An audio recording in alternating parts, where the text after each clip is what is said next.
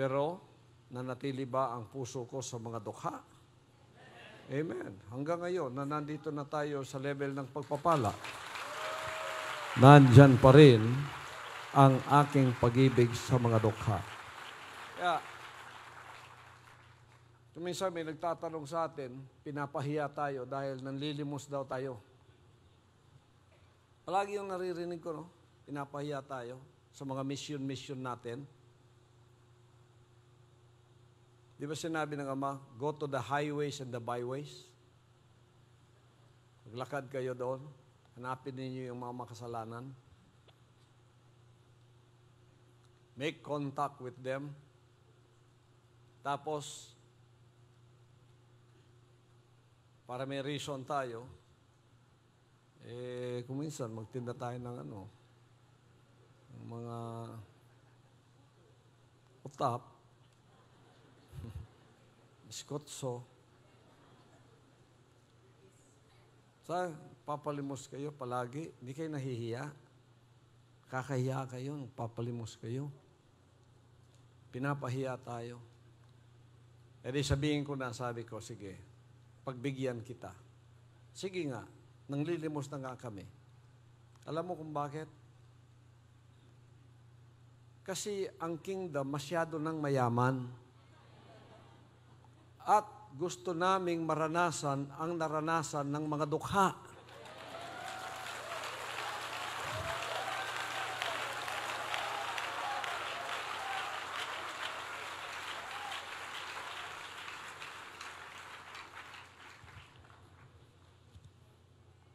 Masyado na kaming mataas. Masyado na kaming pinagpala at masyado na kaming mayaman. Pero, ang puso ko at ng lahat ng kingdom citizen ay nasa mga dukha pa rin. Gusto pa rin naming makipasalamuha sa kanila. Sige, pagbigyan na natin. Nanlilimos nga kami. Sige, yung nagpapabili ng mga produkto natin. Sige, kung yun ang interpretation is panlilimos, pagbibigyan ko na kayo. Ilalahad ko ng sikreto namin. Sige. Bakit? Bakit ganon kami? Sapagkat gusto namin palaging maranasan ang nararanasan ng mga dukha kung paano silang pinapahiya, kung paano silang kinakantsawan, kung paano silang hindi nire-respeto ng sosyedad ng mga tao dito. Para manatili ang aming pagtulong sa mga dukha. Kasi alam namin ang kanilang damdamin. Kaya yung pagpapahiya ninyo, yun ang damdamin ng mga dukha. Mauna yung pagbati mga kabos. Kanay mo siyang pakaulawan. Imo siyang, Chupi, hawa diha. Kung dato ka na, wala naman nasa imo ha.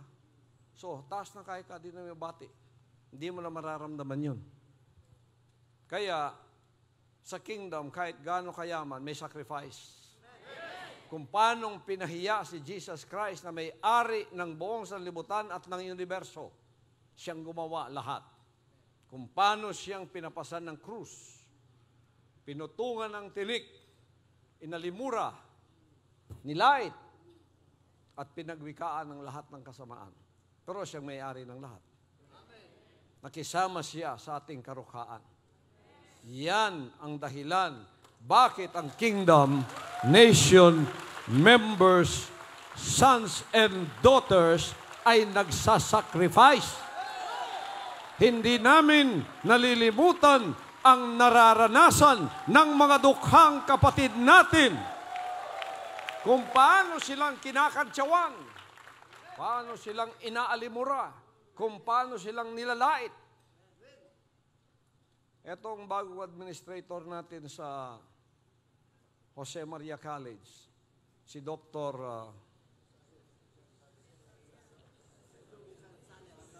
Dr. Gonzales, kapatid natin, nagtitinda ng puto yan. Biskotso. Administrator director ng Lyceum yan noon. At ngayon, siya ang bagong director ng Jose Maria College. And later on, magiging Apollo Quiboloy Global University. So, nagbibitbit siya ng biskotso. Sa balita ko ata, may nakita pa siyang estudyante niya eh. Sir, anong nangyari sa iyo? Naubos naman pera mo, bakit ka nagpapabili ng biskotso? Hindi alam ng mga manlalait at nagpapahiya sa atin na yung ginagawa nila sa atin ay yun ang ginawa nila kay Jesus Christ. Yun ang ginawa nila sa mga dukha na hindi nila tinutulungan. Pag sila ay umangat sa buhay, iniiwan nila yung mga bagay na ganun na hindi na sila lumilingon pa sa mga dukha at nilalait pa sila. Hindi tayo ganon. Kaya yung mga income ng mga biskotsong yan, mga utap na yan, tinitipon ng Kingdom Nation para kung may mga sakuna, tulad ng earthquake, bagyo,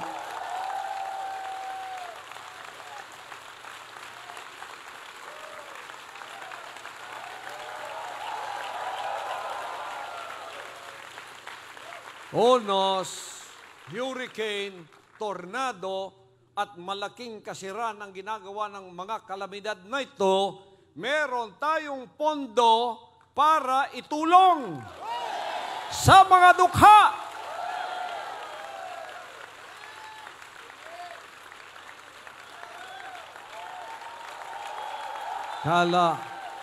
Kala nitong mga manlalait na ito, binubulsa ninyo at binubulsa ko yun. Kita ninyo ang sacrifice ng mga taong ito?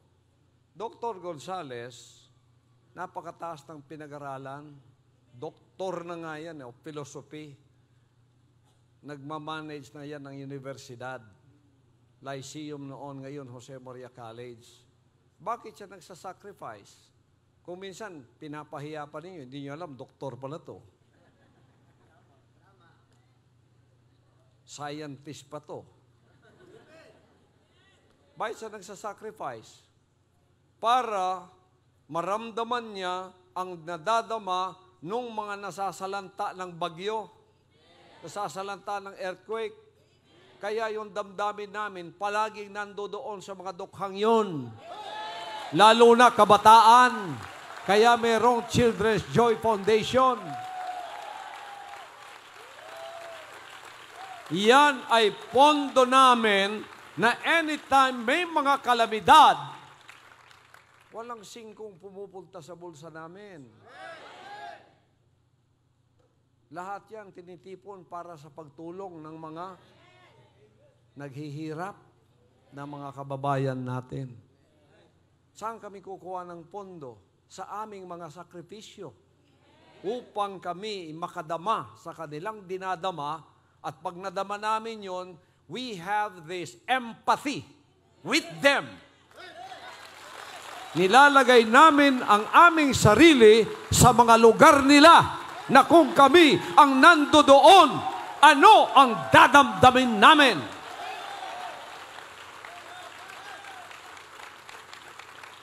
Kahit napakayaman na ng kingdom, gusto ko madama lahat ng kingdom citizens ang nadadama ng mga dukha pag sila ay nasa lanta ng anumang kalamidad o pangangailangan. Kaya nadadama namin yung kanilang rejection. Nadadama namin yung kanilang pangangailangan na wala silang makunan. At nadadama namin ang kanilang kaligayahan at kasiyahan pag mayroong dumating na tulong sa kanila.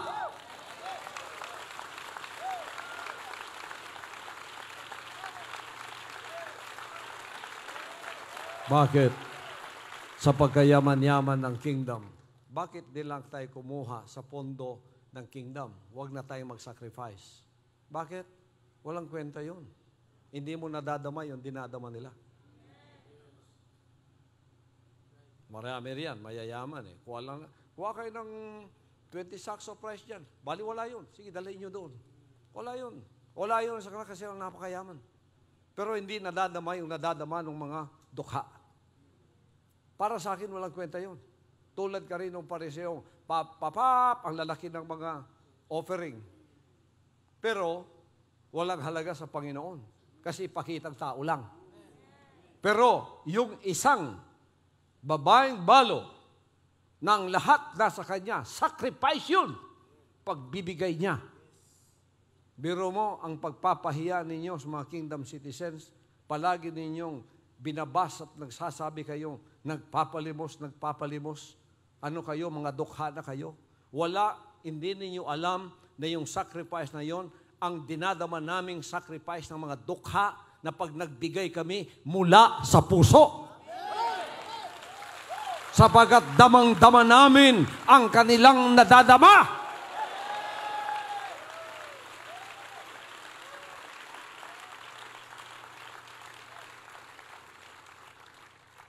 Dugo at pawis namin yon sa pagpapahiya ninyo.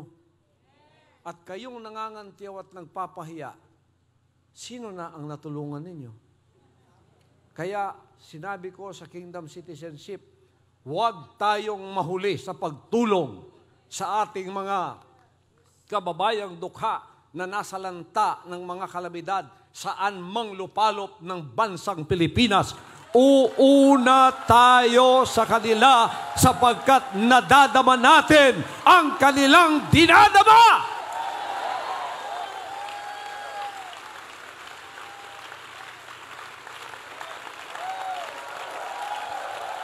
Woo! Oh. Dr. Gonzales, halika nga dito.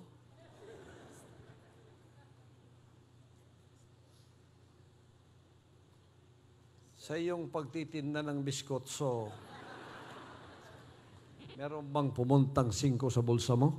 Wala po. Saan mo binigay? All remitted sa KLC po. Para sa mga givings po namin. Ibigay sa Children's i-remit sa KLC, Children's Joy Foundation, Sunshine Philippines Movement, Keepers Club. Yan tulong-tulong sa pagpunta roon. Amen po. Oh.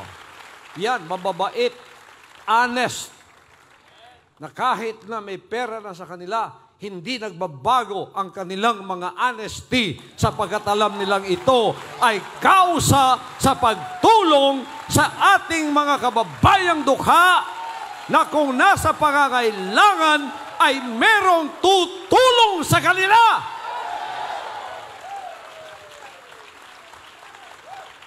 Pag yan, nagbit-bit ng biskotso, ayaw kong sumakay sila para may sacrifice. Ang pagbibigay na walang sacrifice ay hindi pag-ibig. Pag nagbigay ka out of your abundance, it's nothing. But when you give out of empathy, that you put yourself in their shoes, wherever they are, galing sa puso, mahalaga, pinapahalagahan ng Ama yun at tayo ay pagpapalain. So si Dr. Gonzales dito, pag nagpabili ito ng biskotso, hindi na ganito yung suot niya. Mas dukha pa siya tingnan sa inyo. Oh, anghel na nagkatawang tao. Tapos sinalipusta ninyo, sabi ng Ama, kung ano ang ginawa ninyo sa pinakamaliit sa kanila, ay siyang ginawa ninyo sa akin. Thank you, Doctor. Salamat po. Example lang yan. Marami pa dito. Mga professors ng para lang ito. May mga utap. Ang lalaki ng sweldo niyan. Equivalent sa CEO ang sweldo niyan. Hindi na dapat nilang gawin yan. Pero yan ang katuruan ng kingdom nation.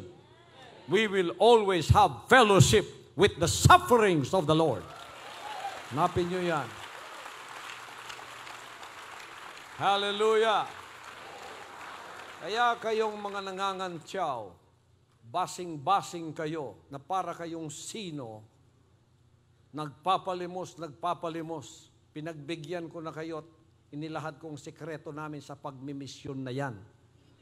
Di kayo mahiya sa sarili nyo. Binisita ko yung mga pamamahay ng ibang baser dyan. Ang atip karton. Nasa squatters area ka. Ang dingding mo, karton din. Trabaho mo, postcard ng mga basura. Kung mo nasa Manila ka, ang feeling mo sa sarili mo dahil marunong kang magtagalog, mas ka pa sa amin. Tapos magbabas ka at sasabihin mo pang, mga tagasunod ni Quiboloy, mga bobo. Si Quiboloy ay bobo. Sa kabobohan kong ito, nalibot ko na ang buong sanlibutan. Sa kabobohan kong ito, nakapagpatayo na ng KLC ang Kingdom Nation sa buong sanlibutan. May more or less 7 million membership and covenant partners all over the world.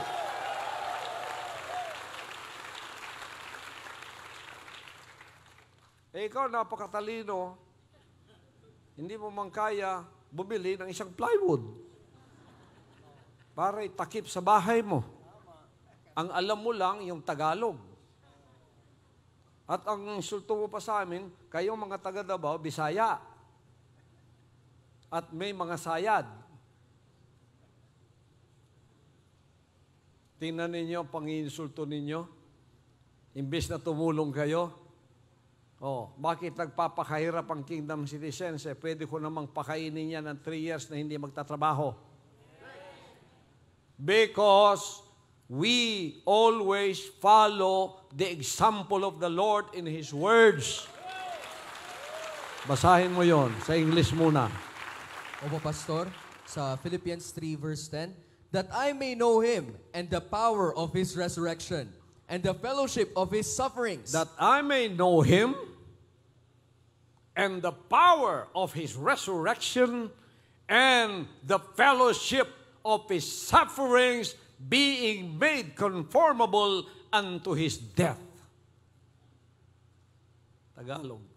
Upang makilala ko siya at ang kapangyarihan ng kanyang pagkabuhay na maguli. Upang makilala ko siya at ang kapangyarihan ng kanyang pagkabuhay na maguli at ang pakikisama ng kanyang mga kahirapan na ako'y natutulad sa kanyang pagkamatay.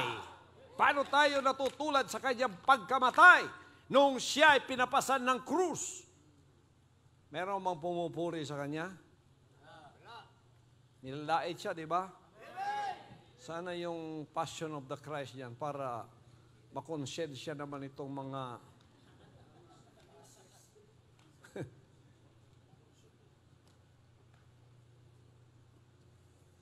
Tagalog, sige, ulitin mo yon. Opo, Pastor. Upang makilala ko siya at ang kapangyarihan ng kanyang pagkabuhay na maguli. Upang makilala ko siya at ang kapangyarihan ng kanyang pagkabuhay na maguli. At ang pakikisama ng kanyang mga kahirapan. At ang pakikisama ng kanyang mga kahirapan na ako'y natutulad sa kanyang pagkamatay. Paano tayo natutulad sa kanyang pagkamatay? Nilait tayo, pinutungan tayo ng krus. Pinako sa krus sa panlalait ng tao. Lahat nilalait siya doon. Lahat inalimura siya. Walang nagmahal sa kanya. 3 tao na lang ang nandoon na naka-endure na tingnan siya. Lahat wala. Ayun, kasama natin siya doon sa ating mga sakripisyong ginagawa para sa pag-ibig natin sa ating kapwa-tao sapagkat yan ay kanyang utos. Love your neighbor as yourself. Sino ang neighbor ko? Sino ang kapitbahay ko? Ang may pangangailangan. Yun ang kapitbahay mo. yung may kailangan sa iyo. Kung nasa iyo ang pagtulong, ibigay mo sa Kanya. Kaya tayo ay may pondo sa Children's Joy Foundation galing sa sacrifice ng ating paglalakad na sinabi nilang namamalimos. Sige, lait pa kayo. Tama yung ginagawa ninyo para maranasan namin at makisama kami sa kanyang mga kahirapan, kung paano siyang pinahirapan ninyo noon, yung mga tatay ninyo na espiritu na ang mga katawang Hudyo ang ginamit. Naglipatan ngayon dito sa Pilipinas at sa buong sanlibutan at mga hentil naman na katawan ang ginagamit, pero pareho ring espiritu. Ganyan ang aming damdamin ngayon. Kaya pag may mga kapatid tayong mga Pilipinong nasasalanta, mga pobre, mga dukha, ang pag-ibig natin ay wagas para sa kanila mula sa ating mga puso.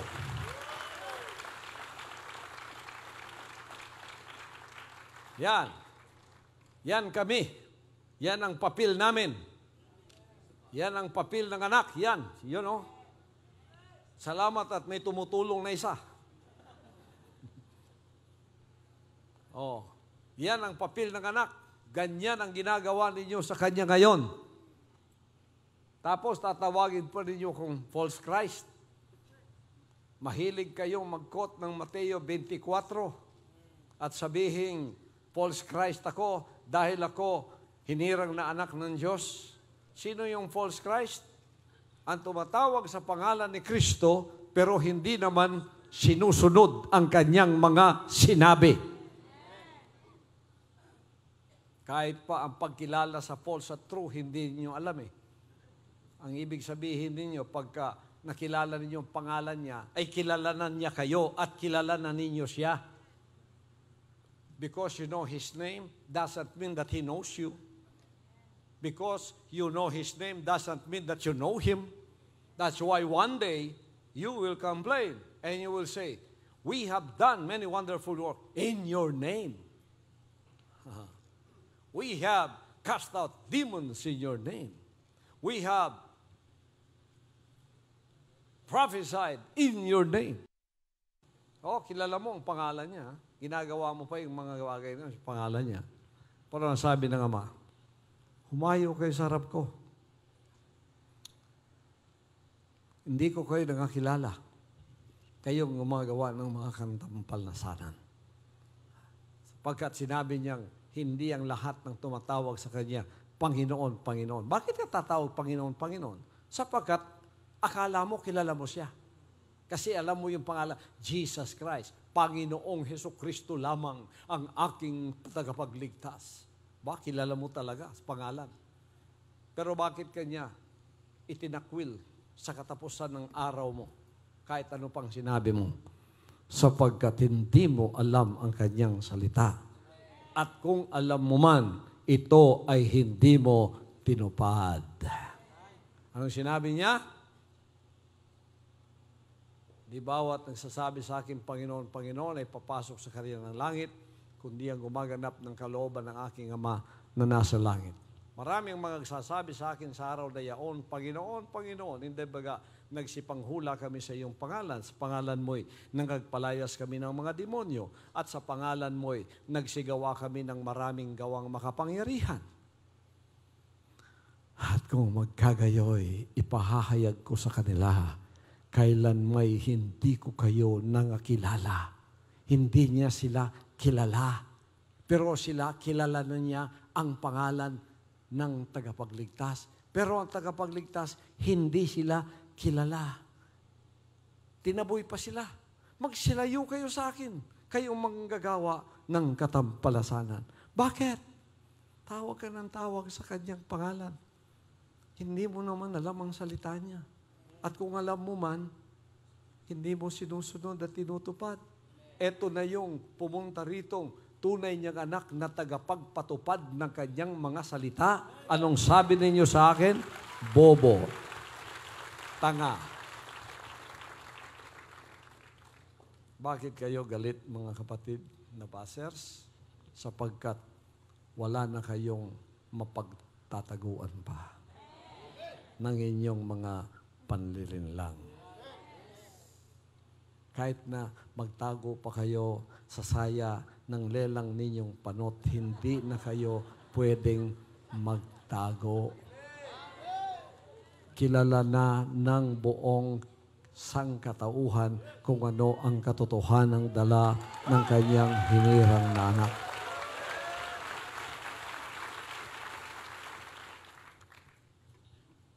Praise the Father. Sumama na kayong magpalimos kasama namin. Mga duwag kayo, di ba? Duwag kayo, di ba? Duwag kayong makisama sa kanyang mga kahirapan, di ba? Duwag kayong mapahiya, di ba?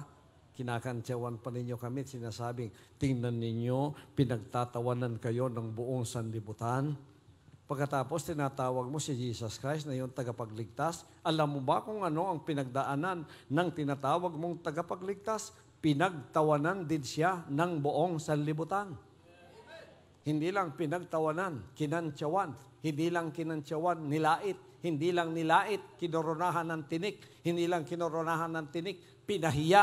Hindi lang pinahiya, pinako sa krus. Tapos tatawagin mo siyang tagapagligtas mo. Hindi mo alam kung anong pinagdaanan niya nang dahil sa mga salitang kanyang ibinigay sa atin, na siyang tinanggap ko at siyang dinaranas ko sa mga kamay ninyo. Anong sinasabi niyo sa akin? Sige, pako mo ang sarili mo sa krus.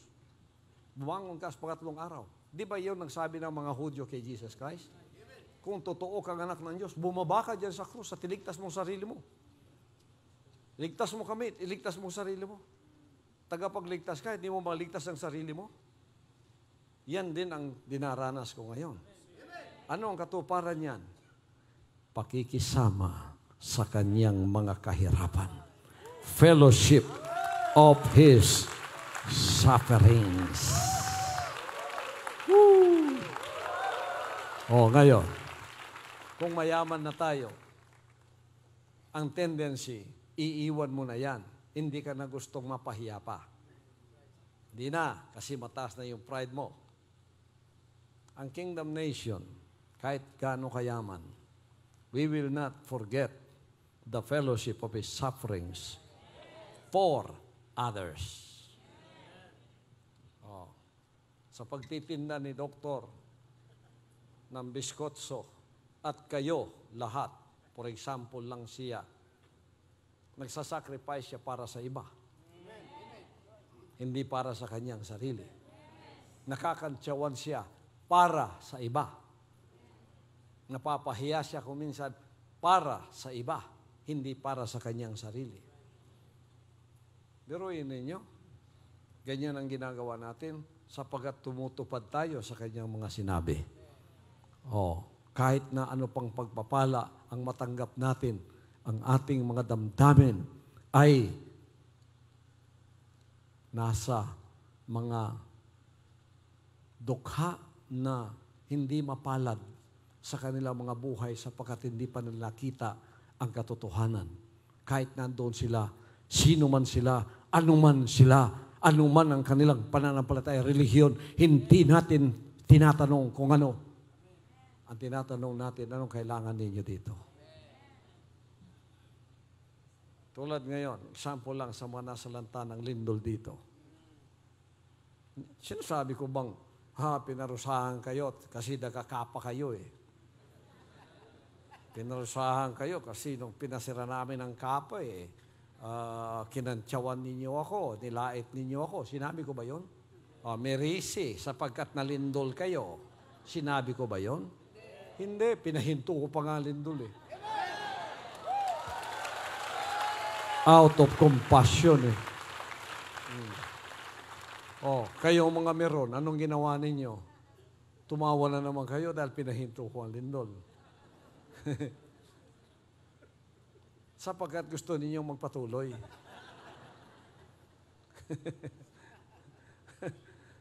Out of compassion yun. Kasi naawa ko sa mga tao. Nung ako ay nagpadala ng tulong dyan sa mga nasalanta ng iba't ibang klaseng assortments of relief goods, pati tubig na. 13 trucks na tubig araw-araw pumupunta doon. Kasi sira yung mga tubig nila. Sinabi ko ba, taga-Kapa ka, no? Kinantsawan mo ako, no? Pagkatapos, nilait mo ako nung nasira ang Kapa, di ba? Hinabol mo ng itak yung mga worker ko dito, pumunta sa bahay mo, in-invite ka sa Digos, di ba? Sinabi ko ba yon? Hindi. Anong sinabi ko? Lahat ng tao dito, tulungan ninyo sapagkat sila may pangangailangan. Bakit? Tingin ko sa inyo, mga anak lang ng Diyos na nalinlang ng dyablo at kailangang mamulat ang mga mata ninyo sa sinabi ni Jesus Christ. Mahalin mo ang kaaway mo, gawan mo siya ng mabuti, ipanalangin mo siya. Yan. Oh. Ito namang mga relihiyosong nasa relihiyon. Hindi ka tutulungan kundi kanila karelihiyon. Ayon yan, hindi namin karelihiyon yan. Hindi kami tutulong dyan. Sana si Jesus Christ sa buhay ninyo, tapos ang lakas ninyo magsabing, I love you, Jesus.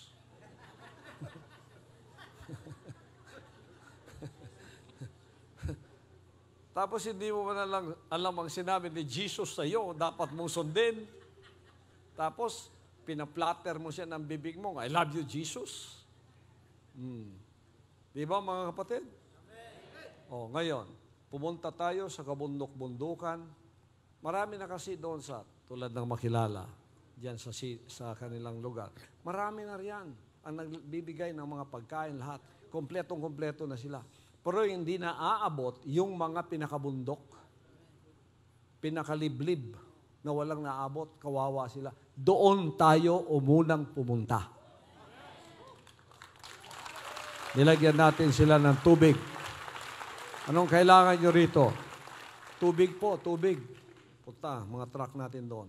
Sige, kung araw-araw bigyan natin sila, o pangatlong araw, hanggang maubos ang tubig, balik na naman tayo. Bigyan natin ng tubig habang hindi pa nare-repair ang kanilang mga patubigan.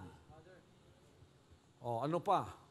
Ang mga bata doon, pagka gumanon lang konti ang hangin o lupa, natatakot, umiiyak, na trauma. So nagpadala ako doon ng mga pang-alis ng trauma. Pinadala ko ang ating mga McDonald characters para pasayahin ang mga bata, para maalis ang kanilang mga trauma, matulungan silang tumawang muli, nalimutan yung kanilang mga takot at maibsan ang kanilang mga takot sa puso, ng lalo na ang aking puso nasa mga kabataang maliliit.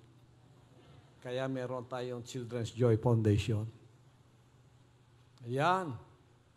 Ganyan ang dapat na ipamuhay ng nagsasabing ako'y Kristiyano. Kristiyano kayo, tingnan ninyo ang inyong mga lengguwahe sa pagbabas ninyo sa appointed son.